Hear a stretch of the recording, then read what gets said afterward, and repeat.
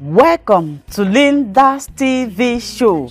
If it is your first time of stopping by or coming across my YouTube channel, you are highly welcome. Please, I beg you for this favor, click on that red button that says subscribe. Beside the red button is a notification bell. Turn the bell on so that anytime I upload a new video, you will be the first person to check it out. I appreciate each and every one of you who always come back to watch my videos. Like you know, I present news on daily basis to you. So after watching the video, you are free to criticize and leave your comment constructively. Share the video. Yeah, you can share it to your family, friends, anybody that you can, so that they themselves will be informed. Now I present to you another interesting or informative video which we are going to watch together. Yeah, I'm going to watch this video together with you. Then we'll come. France, Belgium, at the detriment of the people of their country. I don't know if you've been to Nigeria before. You will see advert poverty. You will see hardship. You see an undeveloped economy. And these people, their community sees them, enrich themselves so much, and they arrogate to themselves so much power that they become untouchable within their own communities, where the majority, the masses, are left hanging, poor. And all that you could do is that if we give a deadline, and if you don't submit yourself to our authority, a non-existent authority, we are going to invade, you are going to invade somebody's country. Is that all we can do? The last time I was here, we were talking about the attacks on school children at Uganda. Please, it's a high time. It's a high time we call on ECOWAS to leave the relevance of the organization. It's a hard time we call on African heads of state to first of all think of the people who has given them the mandate. Look at elections across Africa. Has it been fair? Look at what happened in Nigeria. When the people's mandate is not being used judiciously, the people's plight are not adhered to, and we treat people with contempt as if they don't matter. And yet, when the people, anyway, let's ask ourselves, are the people of Niger on the streets demonstrating against the coup? Basically, if the people of Niger are not so happy and they don't want the coup d'etat, that is okay. They themselves, the indigents themselves, the citizenry themselves, we should find them on the street of Miami. Is that not the case? They should be agitating that we don't. Nyami. Yeah. They should be on the street of Nyami, demonstrating, burning tires and all over the place. Then we will know, within the African sub-region, the people themselves, they don't want it. The citizens are clapping for the coup d'etat. They are happy. There has been they don't say it's over to. They say there has been a change of government. And you sit at the comfort of your zone in Nigeria, in Ghana, in Togo, and say that you are going to invade their country. In any case, let's ask ourselves, this United States of American people, when they invaded Liberia, and then Libya, it is the United States of America that invaded Liberia. Are you aware? What has been the life of Liberians? It's Ghana that suffered most after their invasion. They went into Libya, ousted and killed Muammar Gaddafi.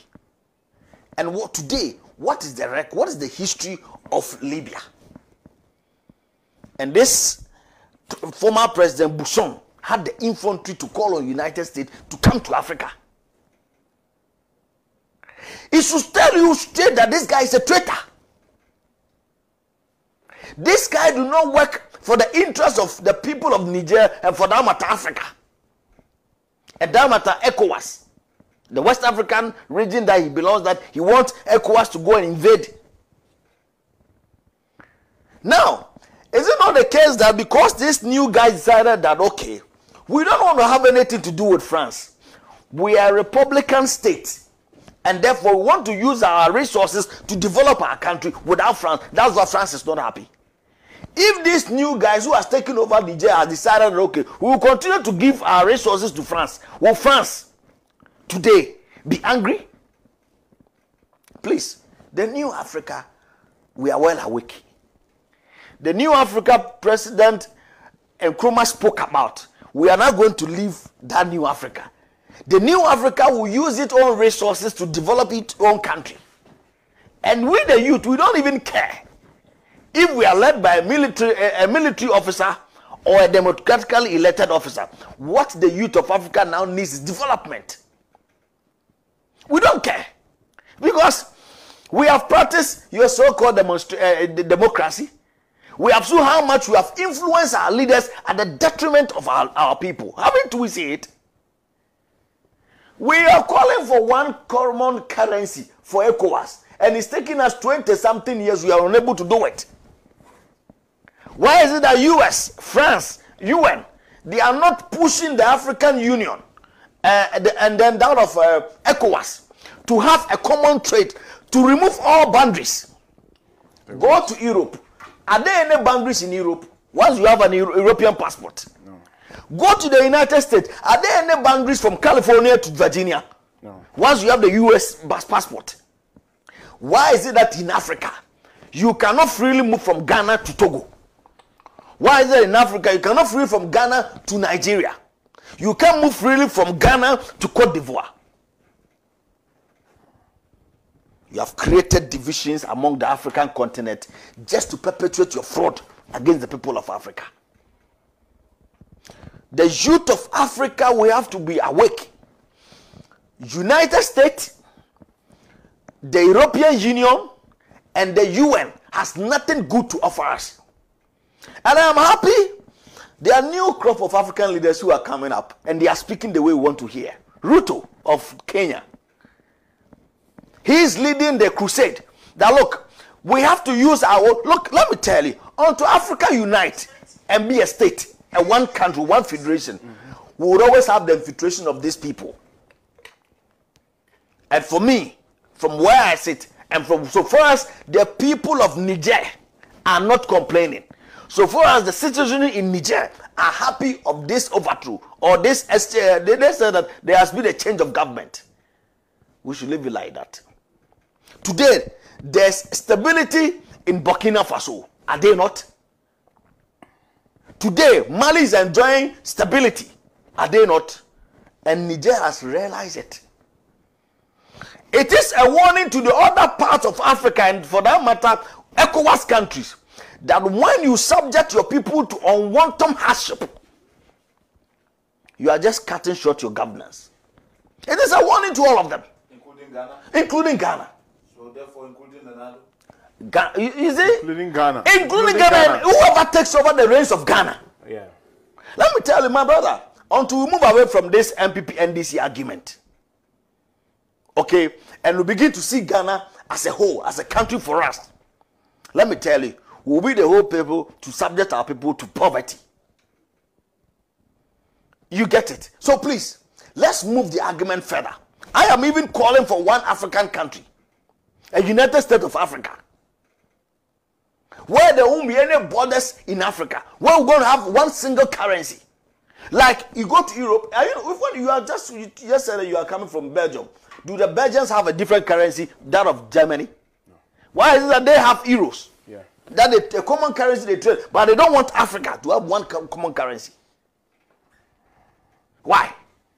So please, Nkrumah as a prophet foresaw this and told us that until we unite as one people, look, development will elude us. Our independence will be meaningless. We will be meaningless. Yeah.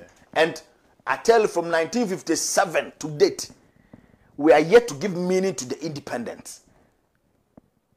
So please, let's move away from this argument of MPP-NDC. Let's move away from the hardship people put. Look, people take reins of governance, and the ordinary person that gave them the so-called power becomes nothing afterwards. And why should we entertain it?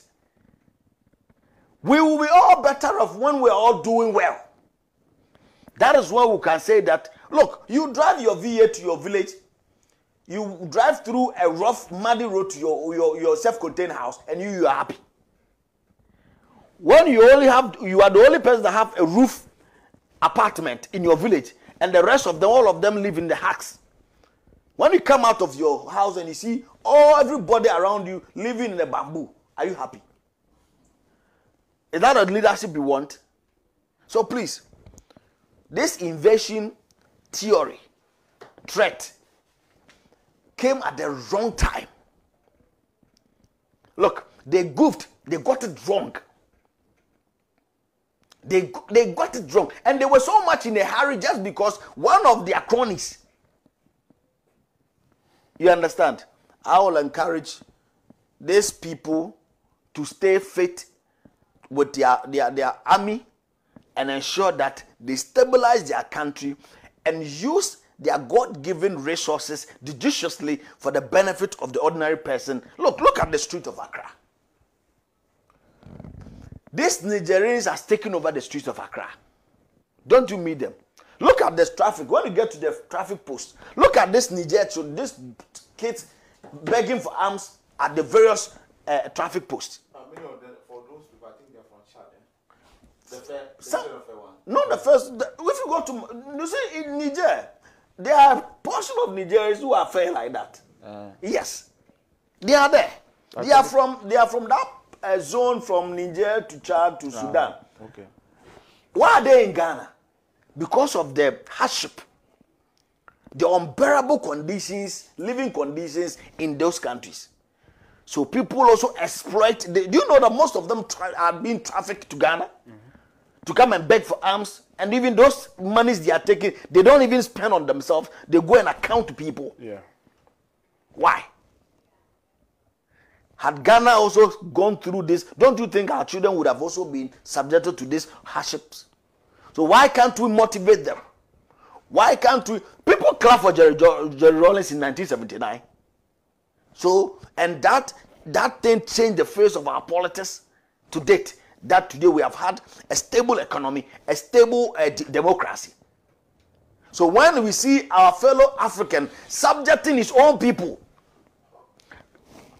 for his individual parochial interests, we should have the gut to challenge them and allow people with good conscience and good intent to take over the reins of government. And that is what the military people has done in Niger. I will not sit here and condemn them. I'd rather sit here and condemn ECOWAS. I'd rather sit here and condemn UN.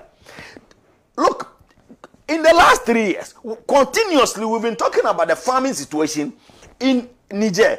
Has the UN envoy been able to even help them to sustain lives? Do you remember the outbreak of Ebola? Do you know how they were affected? When this, the last one, COVID, broke out, getting vaccines for this country was even a challenge. Why were you UN? When the COVID time, we realized our real position as African, how we were mistreated by this European Union. Right. So please, we don't need US. They should not. We have seen them invade Liberia. We have seen them invade Libya.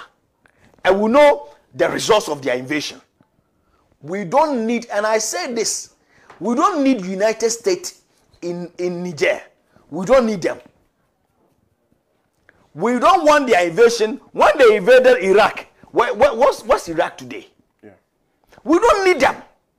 And we are telling them in their face. Africa don't need them because ever since, may her soul rest in peace, the late Efua, the woman that just that, ever since we came in contact with two people. Yes, Efua Sutherland. Efua. Yeah, what's her name, man? You understand? Ever since we came in contact with you people. Nanama. Ataedu. Yeah. What have we benefited? Nothing. We haven't. What have we benefited? You are who you are because of we Africans. Yet you have subjected us to advert poverty. You have made us a ridicule of ourselves. So we don't need UN. We don't want the US invasion in, what do we call it? Niger. And if they have anything good for us, we even plead with them to take away their military camps in Africa. Yeah.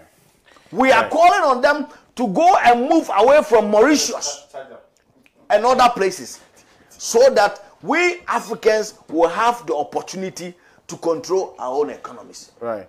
Right. Thank you very much, Nana Yapiating. That's a very impassioned submission there.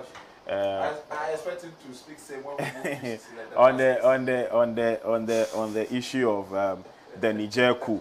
Right. Let me also pick Honorable Sukwaru's thoughts on the issue, but of course I would want to also know your thoughts on it. Our Facebook stream is up and running. Make sure you join. Also, text lines will be displayed on the screens. Make sure you send in your own opinions as well. Honorable. Yeah, Justice, thank you very much. First Bless. of all, bless. Justice is, you know, because bless. of the fire that was I'm telling you. Thank you very much. Let me congratulate my brother. I liked his presentation about the issue currently happening in Niger. Before I proceed, I would want to use this opportunity to say a very good morning to the good people of Sisala West, and also to say good morning to some few people who are very ardent viewers of your station, Pan-African Television. I have an elder in Golu called Smaila Nyanan. Every now and then, I'm sure by this morning, as we speak, he is very glued to his television set, viewing Pan-African TV. And so, Mr. Nyanan, if you are currently watching the program, I say good morning to you.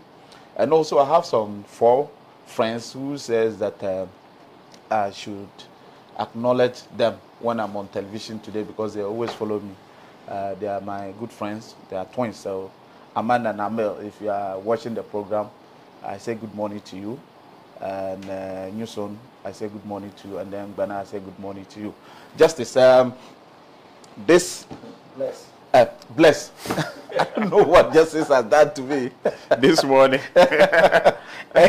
You know, last week we discussed this very issue here, and when the ECOWAS chairman gave a 1-week ultimatum, I was surprised when I heard that.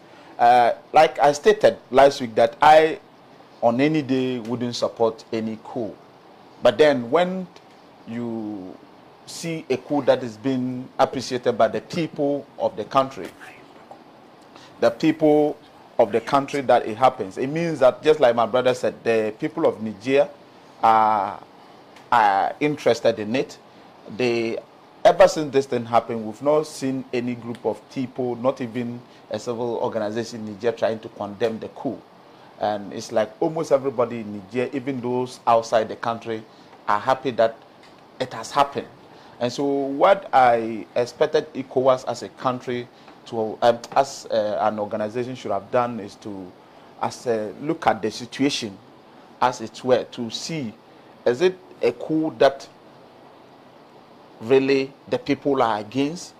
Because it is about the people and not about a leader. I've always maintained that if you are a leader, you are leading people, and you must lead the people as they want you to lead them. And so if you are leading them and there's no any impact on their lives, I don't think that you are leading them. You are only a leader for yourself and not leading the country. And I think in the case of Niger, that is what is currently, or that is what has happened. If you look at what is currently happening, it means that the leader, the former president, was not actually leading the way the people of Niger wanted him to lead. If he was leading the way the people of Niger wanted him to lead, I think, but now it will not be ECOWAS, it will not be UN, it will not be US, or it will not be France that would have been putting pressure on the military to hand over power to the democratic person that was elected to lead them. But what we are seeing now, it is like the people are happy that this has happened. They see it as an independence declaration. They see it as somebody that has come to liberate them from, hardship. Somebody that has come to salvage them from the hardship they've been experiencing for far too long. And so they are happy. And they are, if you saw some of the videos, you realize that even the civilian, the people are moving from house to house, attacking, you know, former appointees of the, the government. It tells you that the people were already angry. The only thing that prevented them from also taking the law into their hands is they were vulnerable when it comes to arms. And so they couldn't have done any civil coup. And so if somebody who probably has access to the weapons decided to take the gun and say, you know what, step down. And I'm happy. I'm happy for one thing. Ever since that all the reports that we've been seeing coming out from Nigeria, we haven't heard of anybody losing his or her life. Not even the president. He's only under detention. Nothing has happened to him. Not any of his former appointees has been, you know, attacked by the military. It is a very peaceful kind of a coup, sort of. And so it is something that as ECOWAS that should rather look at what is happening, the impact of the coup. Did the coup bring any negative impact on the people, the vulnerable groups, the women, the children? Were they affected? Did the coup destabilize the country? You know, if you ask yourself these questions and you are not finding answers to the question, it tells you that this is a positive coup. And the people, especially that the people are welcoming the coup. And they are happy, rejoicing, you know, celebrating. They see it as a kind of like independence that they've won. And, you know, one thing that is currently happening in this world, I don't think that it is about the major problem we are facing as a world is this Western powers, especially with the Africans. I wonder if they do same to other continents. But when it comes to Africa, most especially the West Africa, we are too much vulnerable, and they have so much interest in our affairs. I don't know. We are also capable of managing our own resources. They don't have interest in our affairs. That is what when I say that's in our resources. Yeah. And so they should leave our resources for us. Look at what is happening at Mali. Yeah. Look at what is happening at Burkina Faso. Yeah. Look at what happened at Guinea. And now it is Niger. So if you look at all these countries that I've mentioned, it is because these countries, they have something to do with France. You colonize them in the past. Leave their countries for them. They are also capable of managing their natural resources. You understand? So, if what's the name of the former president, the ousted president? Bazoum. Yeah. If you really want people to fight for you, I don't think that it's US. It should be US, France, or UN. It should be the people that you were leading.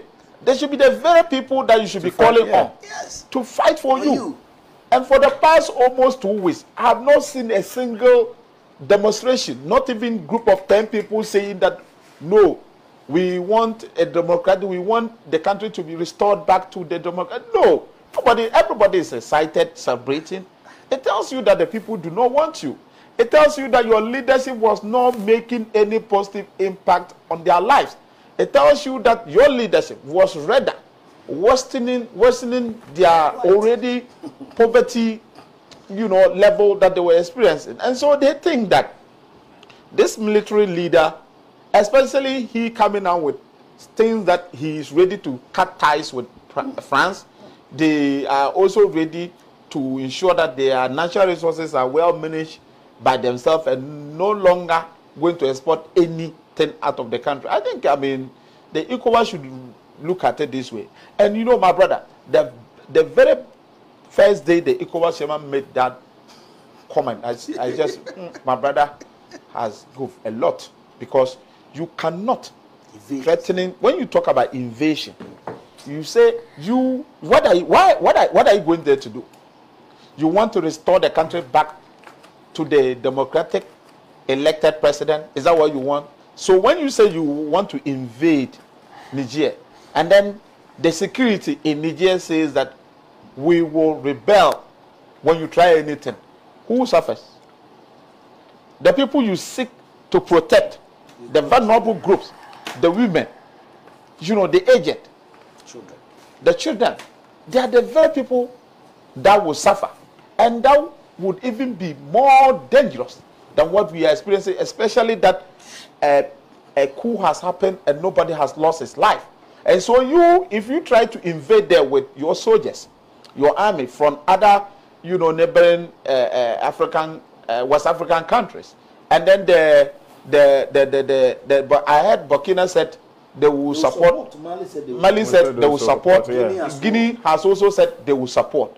Algeria is also saying they will support. So what kind of, isn't it more dangerous? Because you can imagine these countries coming together to fight the other West African countries that will be going there.